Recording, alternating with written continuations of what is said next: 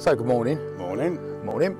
We are this time in a place called the Roaches, which we think is still the Peak District. We're not too sure, but we've come up here for a day's photography, sort of a last minute thing really. We decided early this week we'll just come up and take some pictures. So I hope you enjoy our trip today, and obviously we'll show you what we're up to as we go around.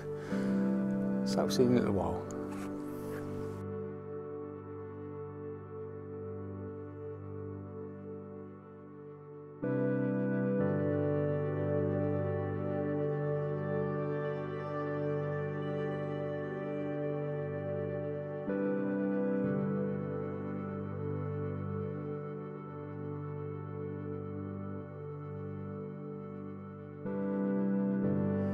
Okay, I've only walked for a little while, and Dave's seen a shot that he wants to take. There's a building just over to the left of you, which I'll show you in a minute. It's in the distance, but I reckon you'll get a good shot from this. So we're having a quick trial. Just turn you around so you can have a look. So over there in the distance is a little building, not too sure what it is. Looks like a little cottage or something. But we're taking a picture of that and we'll see how that one comes out. But while we're here, Dave's taking this picture. I'll just pan you around so you can see the sort of view that we've got. We're not even up to the top of this mound at the moment. I wouldn't call it a mountain, it's a big hill really, but we're going up there. But the views from here are spectacular. There's quite a bit of haze this morning. It's still quite early. I'm hoping that the sun, which is coming out at the moment, is going to burn that haze off. So if you look over there where that river, lake, whatever is over there, there's a lot of haze around it at the moment. So as the sun warms up, should get rid of that, and we'll get a nice view then of this valley. And looking at it, there's going to be quite some good opportunities to get some pictures here. So the plan is we're going to go up to that hill that I showed behind us at the moment. Then when we come down, we're going to aim to go over to another building which is just over there, so zoom in. So over there, that building, where we're going to go and take some pictures there, do some HDRs and that sort of stuff. So I've got quite a lot to do today. We're not just going to spend our time here, we're also going to go somewhere else later on the way back home. So we'll keep you informed how we get on, and as I start doing some shots I'll let you know how I've got my camera set up. Because I know some people like to know the settings that we use, so we'll be doing that as well.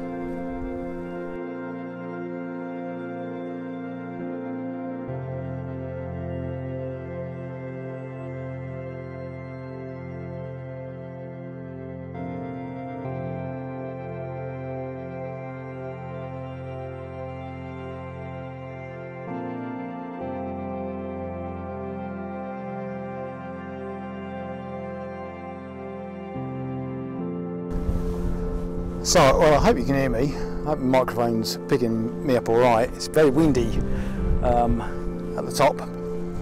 We took some pictures on the way up, did a panorama, which I don't know if I've put it in the video yet or not, but there was a panorama that we've done. So we've reached the top. I'll show you where we are. So there's Dave over there at the moment, setting himself up to do some pictures. Still very, very hazy. Around. So I don't know how high we are. If I come to the edge, anybody with vertigo, sorry about this. But, we're quite high, but it's quite a steady walk up actually. Not too much of a problem walking up. Very, very nice, very pretty up here. Sorry about the they're just flapping around there. There we go. Sorry about that. So yeah, here we are at the top. Absolutely spectacular views, bit windy as I said, still very hazy, waiting for the haze to get burnt off a bit by the sun, which is getting stronger all the time. You start feeling the heat quite a bit. Yeah, not too much to report on really. Going to do some more pictures up here. When I get myself set up, I'll explain the sort of shots I'm going to be taking, and also explain how I'm setting the camera up.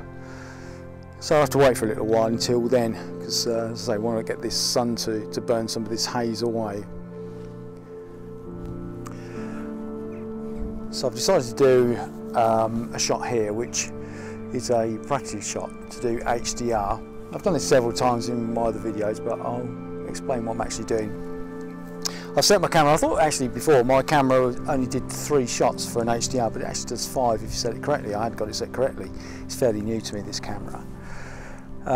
So anyway, I've got this image that I want to take a picture of, and I want to do it HDR. So I've set my camera to do a thing called bracketing. So if I go into the menus here, hopefully you'll see this okay. So in the menu there you can see, hopefully it says BKT, which means bracketing. Hopefully you can see that. And that means it will take how many shots I want it to take. So it will do underexposed, perfect exposure and overexposed, but it will do it with 5 shots. So it will do 2 underexposed, then perfectly exposed, and then 2 overexposed. Then what you do is you take that set of images, you put them into something like Photoshop, and you combine those images together to create this HDR, which stands for high dynamic range. So I do that now, and you'll see that the camera will take 5 shots, or I'll take 5 shots. So we do the first one. That's 1, 2, 3, 4, 5. Now there's a bit of delay in between those two because obviously it was processing the image at the time. But you can see they've come up on there, and if I scroll through, so let's again make sure you can see that. If I scroll through, let's bring that back up. There's 1, 2, 3, 4, 5, all of the same thing but different exposures. And that's how you do an HDR, or how you do bracketing. It's very straightforward, and you can do it with cameras that have that built in as a feature. They can actually do the HDR and process it all for you. Or where with mine I can do that, but I prefer to do it manually in Photoshop, where I've got more control. But if you haven't got that feature, you can still do it if you just set your camera to have different exposures, and you might do that through, you know, different ISO settings or whatever. But there'll be plenty of videos on YouTube that show you how to do that. And I've been doing it for quite a few years, and the very first camera I had didn't have this bracketing feature, and I had to do it all manual. The only thing you've got to be aware of is, well, you're changing your settings of your camera is not to move your camera at all, because any movement in the camera will change how your HDR will come out. So that's it. That's how you do an HDR, and that's something that I do all the time now.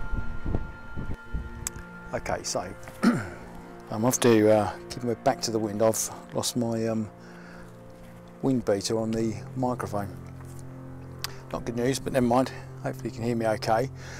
So we've walked a little bit, so I'll show you where we've come from. We've come from over there, so at the very top we were earlier on, and we walked down there for a little bit, came across, and then walked back up, and then down and over, and then up to where we are now. And we're looking at this old derelict cottage, and again thinking this will be good for doing some HDR. Dave's just down there taking some pictures. I've just been down there and taken some, but I thought I'd just come up here and change the angle of what I'm taking.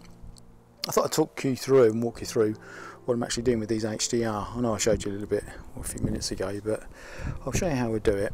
So at the moment I've got my camera set to aperture priority, and that lets me set the aperture, which is the F number, so how big or small the opening is, the iris as they call it. So when I look at that, I'll put it into autofocus. That's good. If I go into this mode here, it tells me here, and hopefully you can read that. It's telling me that I'm on f8. That's the aperture that I wanted, f8. So I've got quite a depth of field there, and it tells me the shutter speed, which is 1/600th of a second, and I've got my ISO set to 100 ISO. So I want to keep a lot of detail in there the best I can without getting any noise. So sorry, let's go back to it. Now I've got the bracketing set, and I've set it so that if I bring up the bracketing button, bear with me, it's telling me that I can do 5 shots. Let's get that in there. Sorry, that's 5 shots with 1 shot. Sorry, with 1 step between each shot. So I'll get 5 shots with 1 step in between. So what I'm going to do now is if I just line this up, let's put it into live view so you can see. So I'm putting it just there. You can see I've got a horizontal. It's fair enough, near enough horizontal, but that will do for me. And I'm going to lock the camera off just by turning that a bit. And if I just do that one up down the bottom there, that all holds it into place. I'll go out of live view now. Now I've got the camera set up with my wide remote because I don't want to move the camera around while I'm doing this. Sorry, I'm not very good with moving the camera around while I'm talking to you. But you'll hear now when I fire, I've set the camera as well, sorry, to do rapid shots. So I'm going to hit 5 times. I can just hold my finger down on the button and it will take the 5 shots for me. So if you listen, and if I get a little bit closer to the camera, you should be able to hear it firing. So there we go, did all 5 shots. And those 5 shots are a step in between each other. So they're the ones, as I said, I'll then bring into Photoshop, knowing that the 3rd shot, which is the, out of the 5, it's the middle shot, that's the one that's normal exposure. So if I just wanted to use that shot on its own, and I've got, I suppose a perfectly exposed picture, but I've got 2 shots that are underexposed, and that will allow me to get all the light detail, and then 2 shots overexposed, which will allow me to get all the dark detail, and that's all then combined together. All of those 5 are combined together, so you get a picture which has all the light areas that you would normally miss in the dark shadows, they'll be there, but also stuff that would normally be exposed, so like the sky and stuff like that. You'll be able to see the skies because it's slightly underexposed on the sky. We use the underexposed part of the sky to bring that into the picture. And that's how you do an HDR. It's very straightforward. The hardest thing is really putting it into Photoshop, and that's very straightforward. Again, lots of videos on YouTube will show you how to do that sort of stuff. There's other software as well. Photomatics is a program that I use as well that can do HDR for you. So I would suggest, if you're starting off with photography or you're playing around with it, have a look at doing HDR, look at doing bracketing. Because if you do the bracket, you'll get the correct exposure if you just want single shot, but you've then got the versatility and the flexibility if you want to do HDR shots either side. Okay.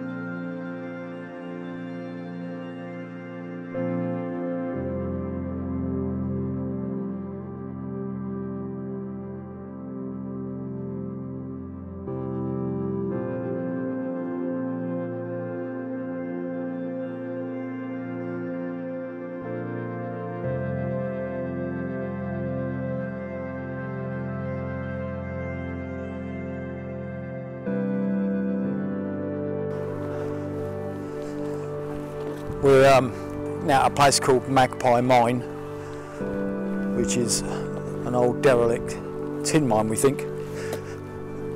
So we've just pulled up down the road there and we're going to walk to it. It's only a little way, and we'll see what opportunities we've got here. Again, we're thinking straight away that we'll be doing HDR, because rocks always look good, buildings always look good when you're HDRing these images. If I turn around, you'll see it behind me there, I hope. So really this is on the leg going home. We did a lot of photography this morning, which is all very good. We've got some pictures of, again, that house, that derelict house, and it looked like they'll come out well, so we'll see. Obviously I don't know until I get home how they'll come out. But we're, as I say, on the way home, so Dave found on the map this place and we thought we'd go and have a quick look. So we'll see what we get from this.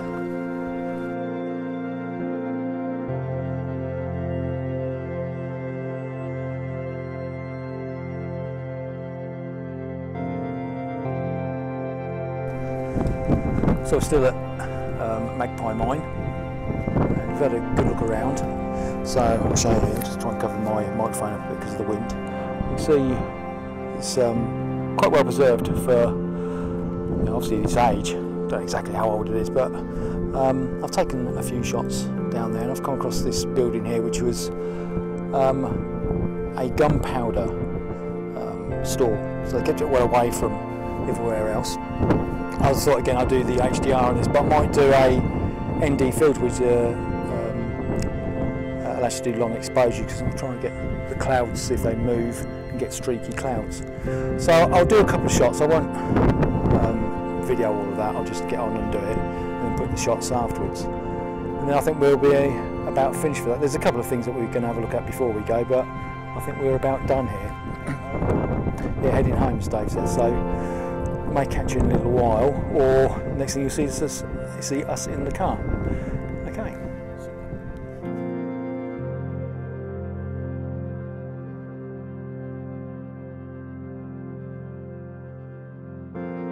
Right, so we've finished for the day now, come back to the car. We've had a great day. What sort of day have we had? Super.